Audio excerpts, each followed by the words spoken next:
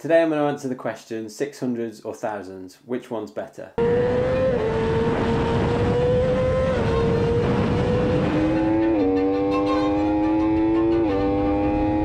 It's possibly the most commonly asked question I get on track days: what's better, a 600 or a 1000? I'm going to break this video down into 7 key areas that I think are important to take into consideration when you're deciding whether you should have a 600 or a 1000cc bike. So let's start with 600cc bikes. I raced them in the British Supersport Championship between 2012 and 2014, and it's where a lot of young riders in the UK and around the world learn their craft on 4-stroke bikes. Modern 600s are typically slightly smaller than a 1000cc bike, so it's great for younger riders that are learning their craft in racing, or track day riders as well that are learning their craft, to start on something that's slightly smaller that you feel like the boss of before moving on to a 1000. Obviously they have less power than a 1000cc bike, but less power isn't always a bad thing. 600s can be slightly more forgiving as they have less power, so on the side of the tyre it's harder to spin a 600 up than it is a 1000, which makes them more forgiving and a little bit more user friendly for people that are new to riding on track, or people that are just trying to learn their craft on something slightly smaller before they move on to a 1000cc bike. If we move on to super bikes now, or 1000cc bikes, I've raced those for the last 7 years, from 2015 to 2021, in the British Superbike Championship and the National Superstock 1000 Championship.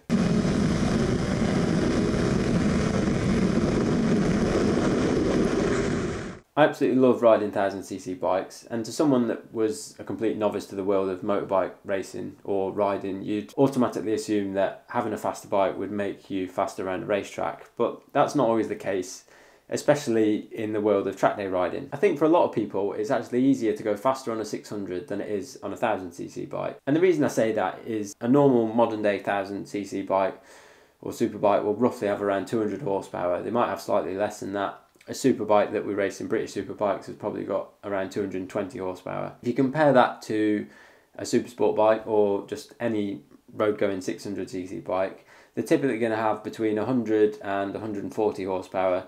I think World Supersport bikes have got just over 140 horsepower. So the best 600s in the world are still 60 horsepower down on superbike. Even a road street bike that you can buy now, they'll have 200 horsepower as well. And for anyone that's ridden a 1000cc bike, you'll know what a difference that extra 60 horsepower makes. Suddenly, on the side of the tyre, the bike becomes a lot more aggressive, and you have to really think about how you open the throttle coming off the corners. If you've only ever ridden 600s and then you jump onto a 1000, the bike will begin to wheelie in places that you never thought it would wheelie before. There's lots of little examples of where that becomes apparent. Places like Oulton Park, there's lots of little lumps and bumps around Oulton, and suddenly your bike starts wheeling in places that makes it really awkward to ride that you wouldn't have noticed riding a 600. And it's the same coming off the corners.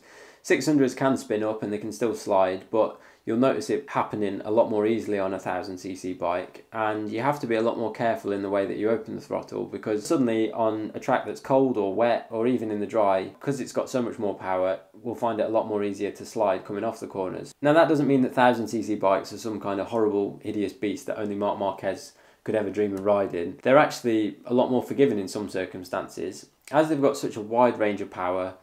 I mean, really, you can sort of ride a 1000cc bike as an automatic if you wanted to. If you were a novice to track day riding, you could pull away, put it in 3rd gear and do the whole lap in 3rd gear, and you wouldn't notice any real complaints. And it's the same as even when you're getting up to speed a little bit more. If you end up in the wrong gear in a corner, if you're on a 1000, you've got more chance of getting out of the corner comfortably than you would on a 600, as there's a wider range of power available to you.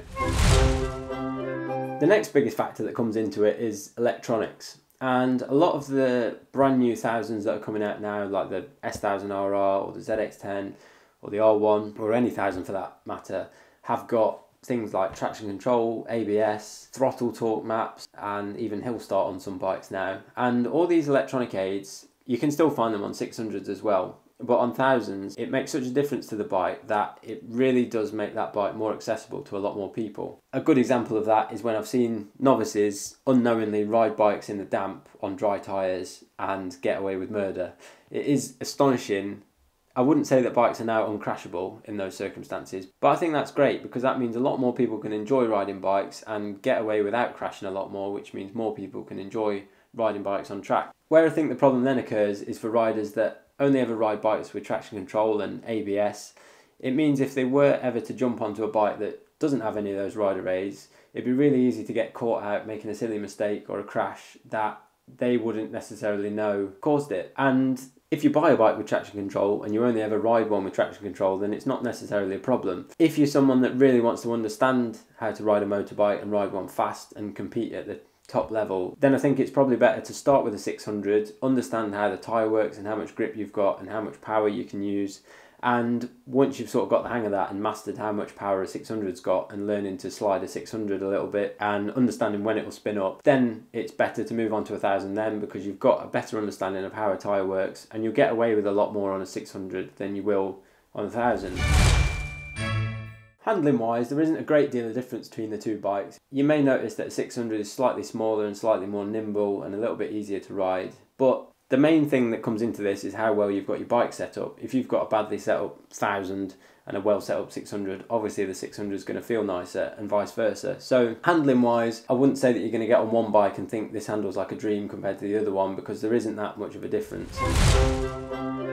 The next factor to consider is the cost. If you compare a Yamaha R1 to the R6, a Yamaha R1 is roughly £5,000 more expensive to buy.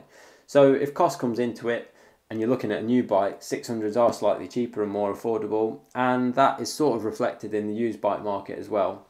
There's less of a difference in used bikes, but newer 1000cc bikes do tend to be more expensive. If we look at the styling of the bikes, in my opinion, it's almost impossible to tell the difference between a 600 and a 1000 now.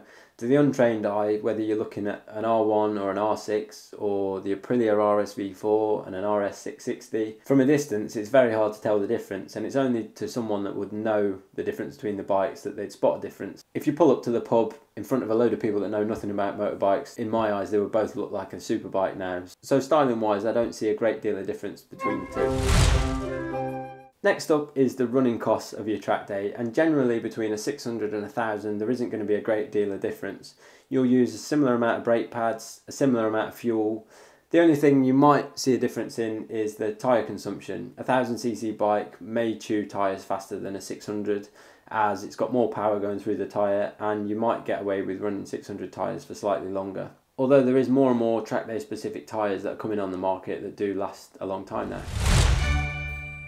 Point number 7 is the fun factor for me, and track days now cover such a broad range of people, whether that be complete novices that just want to take the bike out on the track for the first time, or to your experienced hardcore track day goer that competes, rides on track days regularly, which is becoming more and more popular. If you're aspiring to be the king of track days, then a 1000cc bike is always going to win that race. But if you're a complete novice to track days, a 600cc bike is still going to give you lots of fun, they're still really fast, and you'll experience everything you would experience on a track day with a 1000cc, just at a slightly slower pace. I touched on this earlier, but a 1000cc bike will wheelie in places where a 600 won't, which can be really fun if you're into riding a bike and you like the bike moving about and wheeling and sliding.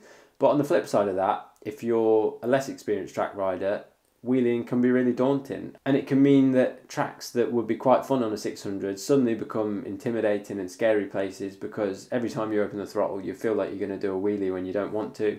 And that's when, for me, a 600 is actually better, because you can ride a 600 a lot harder and a lot faster and a lot smoother, and that tends to be more enjoyable for people when they can thrash their bike as hard as they possibly can, rather than being scared of a big fast superbike. I know for myself, when I ride motocross bikes, I'm a lot faster on a 250 than I ever would be on a 450, because when I get on a 450 I'm intimidated and scared of it.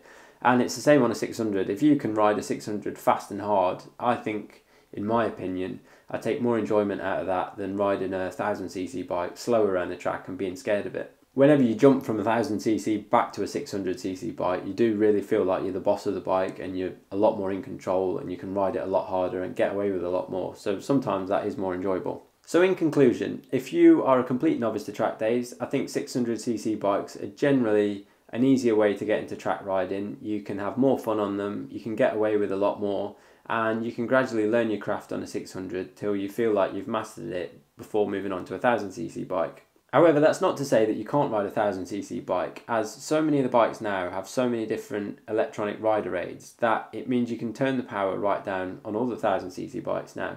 And if you turn the power down on a 1000cc bike, it's going to have a similar amount of power to a 600 anyway. Sometimes I would guess it has even less than a 600. So if you do that, it's actually a really good way of building up slowly with your riding, learning each power mode, learning how fast you can ride it and what happens with the bike. And as you get more confident, you can increase the power, reduce the traction control and feel what that does with the bike. And then if you're somewhere in between, you might find that riding a 600 is actually more enjoyable for yourself because you can ride the bike harder and faster, and you may find that there's never any reason to move up to a 1000cc bike.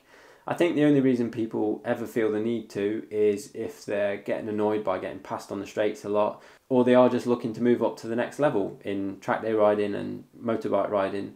And mastering a 1000cc bike can be really rewarding when you do start going faster and you do learn how to slide and wheelie the bike, and really understand how you can use the power of the bike properly, because 1000cc bikes, to ride them hard and fast is a real puzzle.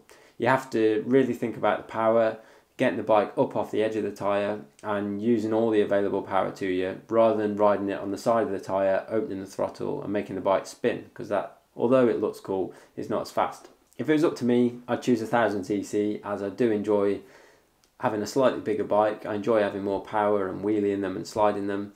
But I could just throw this into the mix, that a 750 may be the answer to all of your problems. A 600 has slightly less power, so the 750 answers that problem, that you've got a little bit more power to play with, but it's not quite as big and scary as a 1000cc bike. So 750 may just be the answer to all your problems. Let me know your thoughts below, and if you enjoyed the video, don't forget to subscribe, and I'll be back next week with another video.